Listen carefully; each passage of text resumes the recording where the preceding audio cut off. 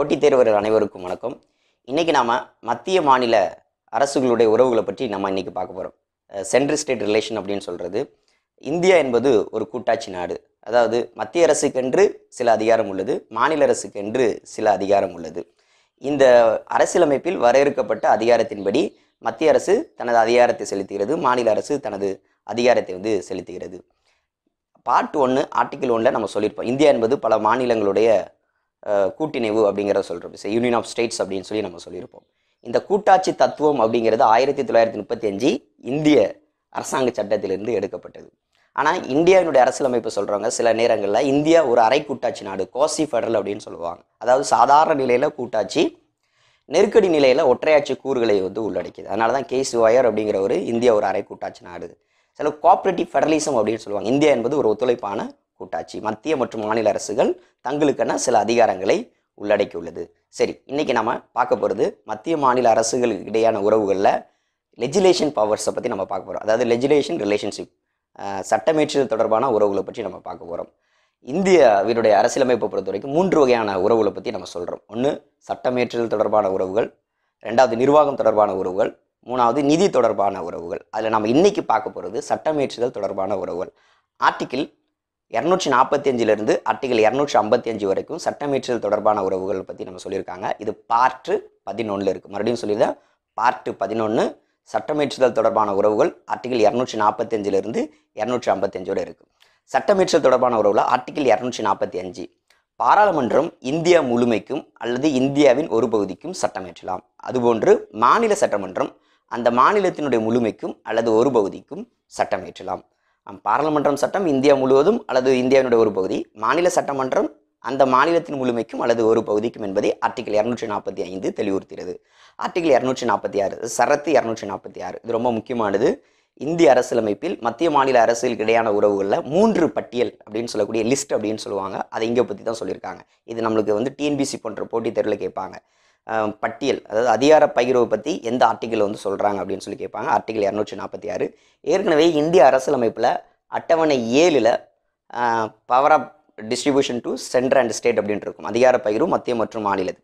இப்போ ஆர்டிகிள் 246 பொறுத்த வரைக்கும் 3 பட்டியல்கள் இருக்குது அப்படிங்கிறத பார்த்துருக்கோம். அதாவது ஒன்று சென்ட்ரல் லிஸ்ட் மத்திய பட்டியல், ஸ்டேட் லிஸ்ட் மாநில பட்டியல், அடுத்ததாக கான்கரண்ட் லிஸ்ட் அப்படின்னு சொல்லக்கூடிய பொது பட்டியல். இதில் சென்ட்ரல் லிஸ்ட்டில் 100 சப்ஜெக்ட் நம்ம வச்சுருக்கிறோம். அதாவது 100 துறைகள் இங்கே இருக்குது. ஒரிஜினலாக 97 இருந்தது, ஆனால் தற்பொழுது 100 துறைகள் இருக்குது. பாதுகாப்பு, இன்சூரன்ஸ், பேங்கிங், அட்டாமிக் பாலிசிஸ், வெளியுறவு கொள்கை எல்லாமே இங்கே அடங்கும். அடுத்து ஸ்டேட் லிஸ்ட்டை பொறுத்த வரைக்கும் ஒரிஜினலாக 66 இருந்தது, தற்பொழுது 61 இருக்குது. இங்கே பொறுத்த வரைக்கும் பாதுகாப்பு, உள்ளாட்சித்துறை, விவசாயம், ஃபிஷரிஸ், மீன்வளம் எல்லாமே ஸ்டேட் லிஸ்ட்டில் நம்மளுக்கு வரும். அடுத்ததாக கான்கரண்ட் லிஸ்ட் அப்படின்னு சொல்லக்கூடியது. கான்கரண்ட் லிஸ்ட்டை பொறுத்தவரை, அதாவது பொதுப்பட்டியலை பொறுத்த வரைக்கும் ஒரிஜினலாக 47 இருந்தது, தற்பொழுது 52 இருக்குது. இதில் முக்கியமானது 42வது சட்ட திருத்தம் 1976 மூலமாக மாநில பட்டியலில் இருக்கக்கூடிய சில சப்ஜெக்டை பொதுப்பட்டியலுக்கு கொண்டு வந்திருக்காங்க. எக்ஸாம்பிள் கல்வி, காடுகள், வனவிலங்குகள், உச்சநீதிமன்றம் மற்றும் உயர்நீதிமன்றத்தை தவிர்த்து பிற நீதிமன்றங்கள், எடை மற்றும் அளவு, இவை 42வது சட்டத்தின் மூலமாக 1976 மாநில பட்டியலிலிருந்து பொதுப்பட்டியலுக்கு கொண்டு வரப்பட்டது. மத்திய பட்டியலை பொறுத்தவரை பாராளுமன்றம் சட்டம் இயற்றும். மாநில பட்டியலை பொறுத்தவரை அந்த சம்பந்தப்பட்ட மாநிலம் தன்னுடைய சட்டமன்றம் சட்டமேற்றும். பொதுப்பட்டியலை பொறுத்தவரை மத்திய அரசும் சட்டமேற்றலாம், மாநில அரசும் சட்டமேற்றலாம். ஆனால் மத்திய மாநில அரசுகளுக்கு இடையான சட்டமேற்றுதலில் பொதுப்பட்டியலில் ஏதாவது முரண்பாடு ஏற்பட்டால் அங்கு மத்திய அரசினுடைய சட்டம் மேலோங்கி நிற்கும். அதனால தான் நம்ம கனடா அரசியலமைப்பிலிருந்து எடுக்கும் பொழுது நம்ம என்ன சொல்கிறோன்னா, வலிமையான மைய அரசை கொண்ட ஒரு கூட்டாட்சி முறை அப்படிங்கிறத நம்ம சொல்கிறோம். சரி, அடுத்ததாக ஆர்டிகிள் 247. ஆர்டிகிள் 247 கூடுதல் நீதிமன்றங்களை அமைக்க பாராளுமன்றத்திற்கு அதிகாரம் உள்ளது. ஏதாவது எக்ஸ்ட்ரா ஏதாவது ஒரு ஜுடிஷரி அல்லது ஏதாவது ஒரு பெஞ்ச் ஃபார்ம் பண்ணணும் அப்படின்னா அவங்களுக்கு பார்லிமெண்ட்டுக்கு அதிகாரம் இருக்குது. ஃபார் எக்ஸாம்பிள் மெட்ராஸ் ஹைகோர்ட் இருக்குது. இங்கே மதுரை பெஞ்ச் அப்படின்னு சொல்லி தனியாக ஒரு சிட்டிங் நம்ம 2004 நம்ம அமைச்சிருப்பாங்க. ஸோ ஒரு பார்லிமெண்ட்டில் ஒரு ஆக்டை பாஸ் பண்ணுறது மூலமாக எக்ஸ்ட்ரா ஏதாவது நம்ம கூடுதல் நீதிமன்றங்களை இதன் மூலமாக நம்ம அமைச்சிக்கலாம். அடுத்ததாக ஆர்டிகிள் 248 இது ரொம்ப முக்கியமானது. ஏஞ்சிய அதிகாரம் பாராளுமன்றம் சட்டமேற்றலாம். ரெசிடியூரி பவர் டு லெஜிஸ்லேஷன் அப்படின்னு சொல்லுவாங்க. அதாவது என்ன அப்படின்னா, நம்ம ஏற்கனவே அந்த 3 துறைகள் பார்த்துருக்கோம். மத்திய பட்டியல், மாநில பட்டியல், பொதுப்பட்டியல். இதில் சொல்லப்படாத சில சப்ஜெக்ட், சில துறைகளை தான் ஏஞ்சிய அதிகாரம், ரெசிடுவரி பவர் அப்படின்னு சொல்லுவாங்க. இதில் சட்டம் ஏற்றுவதற்கு பாராளுமன்றத்திற்கு மட்டும்தான் அதிகாரம் உள்ளது, மாநில சட்டமன்றத்திற்கு அதிகாரம் இல்லை. அதனால் இந்திய அரசியலமைப்பில் ஏஞ்சிய அதிகாரத்தை பற்றி எங்கே சொல்லியிருக்காங்கன்னா ஆர்டிகிள் 248. அடுத்ததாக ஆர்டிகிள் 249, தேசிய நலனுக்காக மாநில பட்டியலில் பாராளுமன்றம் சட்டம் ஏற்றுவது. நம்ம ஏற்கனவே சொல்லியிருக்கோம், மத்திய பட்டியலில் மத்திய அரசு சட்டம் ஏற்றலாம், மாநில பட்டியலில் மாநில அரசு சட்டம் ஏற்றும். ஆனால் சில நேரங்களில் மத்திய அரசு மாநில பட்டியலில் சட்டம் ஏற்றலாம். அதில் ஒன்று தான் ஆர்டிகிள் 249, தேசிய நலனுக்காக மாநில பட்டியலில் சட்டம் ஏற்றுவது. ஆனால் இதற்கான நடைமுறை என்ன அப்படின்னு சொல்லி பார்த்தீங்கன்னா, இந்த மாநில பட்டியலில் பாராளுமன்றம் சட்டம் ஏற்றுவதற்கு, தேசிய நலனுக்காக சட்டம் ஏற்றுவதற்கு ராஜ்யசபாவில் 2/3 தீர்மானம் கொண்டு வர வேண்டும். அங்கே ஆதரவு தெரிவிக்கணும். இந்த காரணத்துக்காண்டி நம்ம மாநில பட்டியலில் நாட்டினுடைய நலனுக்காண்டி நம்ம சட்டம் ஏற்றலாம் அப்படின்னு சொல்லி ஒரு தீர்மானம் கொண்டு வர வேண்டும். அந்த தீர்மானம் ஓராண்டு வரை நடைமுறையில் இருக்கும். மீண்டும் அந்த தீர்மானத்தை புதுப்பித்து கொள்ளலாம். ஃபார் எக்ஸாம்பிள் ஒரு எக்ஸாம்பிளோட சொல்கிறேன். இப்போ மாநில பட்டியலில் விவசாயம் இருக்குது. இப்போது பிரதான் மந்திரி பசல் பீமா யோஜனா அப்படின்னு சொல்லி ஒரு பயிர் காப்பீடு திட்டம் இருக்குது. இதில் பார்த்தீங்கன்னா காரி கிராப்ஸ், ராபி கிராப்ஸ்க்கு தனித்தனியாக கோடைக்கால பயிர், குளிர்கால பயிர் அப்படின்னு சொல்லி அதுக்கு ப்ரீமியம் கலெக்ட் பண்ணுறாங்க. மாநில அரசு கலெக்ட் பண்ணி இன்சூரன்ஸ் கம்பெனி கொடுக்குறாங்க. இப்போ இந்த ப்ரீமியத்தை மத்திய அரசே கொடுத்துருது அப்படின்னு சொன்னோம் அப்படின்னா அதுக்கு தனியாக ஒரு சட்டம் கொண்டு வந்துடுவாங்க. எல்லா மாநிலத்தில் இருக்கக்கூடிய விவசாயிகளுடைய ப்ரீமியம் அரசே செலுத்துகிறது அப்படின்னு சொல்லி ஒரு சட்டத்தை கூட என்ன பண்ணிக்கலாம் அப்படின்னா பாஸ் பண்ணிக்கலாம். ஸோ அடுத்ததாக ஆர்டிகிள் 250, நெருக்கடி நிலையின் போது மாநில பட்டியலில் சட்டம் ஏற்றுவது. 249க்கு 250க்கு முக்கியமான வித்தியாசம், அது தேசிய நலனுக்காக ராஜ்யசபாவில் ஒரு தீர்மானம் கொண்டு சட்டம் ஏற்றலாம். ஆனால் ஆர்டிகிள் 250 என்ன சொல்லுது அப்படின்னா, நெருக்கடி நிலையின் போது மாநில பட்டியலில் சட்டம் ஏற்றலாம்.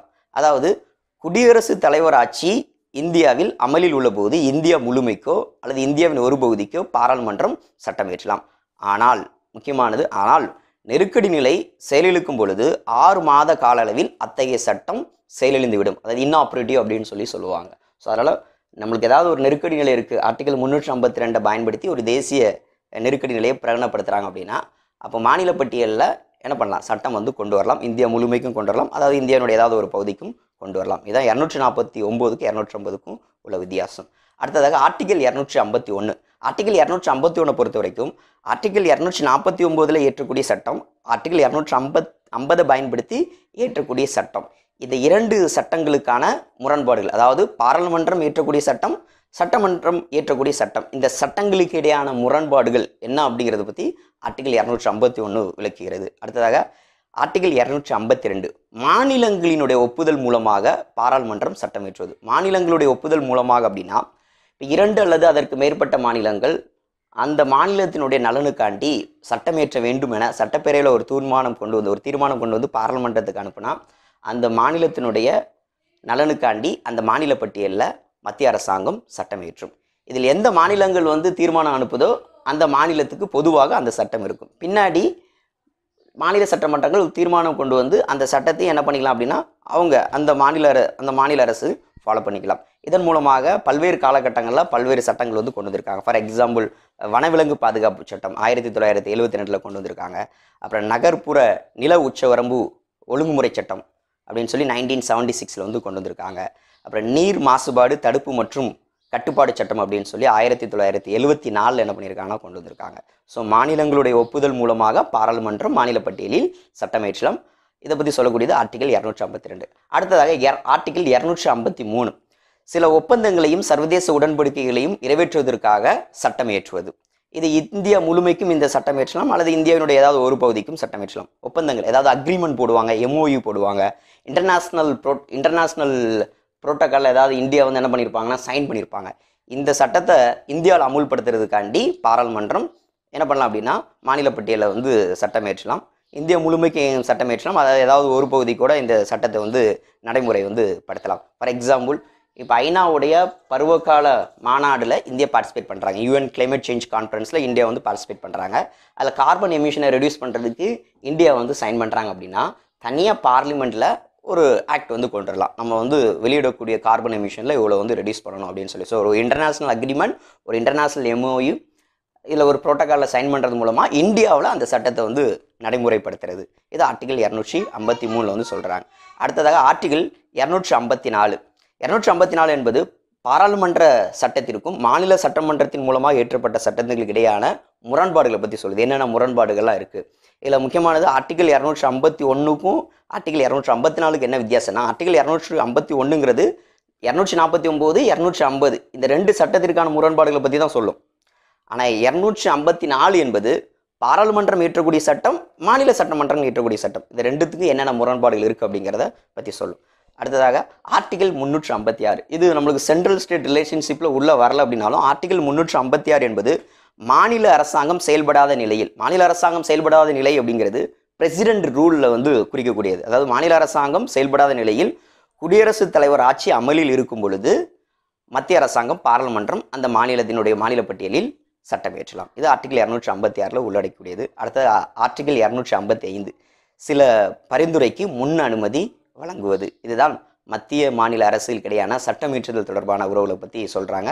ஆர்டிகல் 245 ஆர்டிகல் 255 மற்றும் ஆர்டிகல் 356 இது வரைக்கும் நம்ம டீட்டெயிலாக நம்ம வந்து பார்த்தோம். இருப்பினும் இதில் சில குறைபாடுகள் இருக்குது. அதாவது என்ன குறைபாடுகள் அப்படின்னு சொல்லி பார்த்தீங்கன்னா, மாநில சட்டமன்றத்தை கம்பேர் பண்ணும்பொழுது மத்திய அரசு வானளாவிய அதிகாரங்களை வந்து பெற்றிருக்கு. அதாவது மத்திய அரசு அதிக கட்டுப்பாடுகளை விதித்துள்ளது. என்னென்ன கட்டுப்பாடுகள்லாம் பார்த்தீங்க அப்படின்னு சொல்லி பார்த்தீங்கன்னா, ஆர்டிகல் 200 படி ஆளுநர் ஒரு மசோதாவை குடியரசுத் தலைவருக்கு அனுப்பி வைக்கலாம். மாநில சட்டமன்றம் ஒரு சட்டம் ஏற்றுறாங்க, அந்த சட்டமன்றம் உயர்நீதிமன்றங்களுடைய அதிகாரங்களை ஏதாவது பாதிக்குது அப்படின்னு சொல்லி ஆளுநர் நினைச்சார் அப்படின்னா அந்த மசோதாவை குடியரசுத் தலைவருக்கு அனுப்பி வைக்கலாம். குடியரசுத் தலைவர் அனுமதி வழங்கலாம் அல்லது அதுக்கு அனுமதி வழங்காமல் கூட இருக்கலாம்.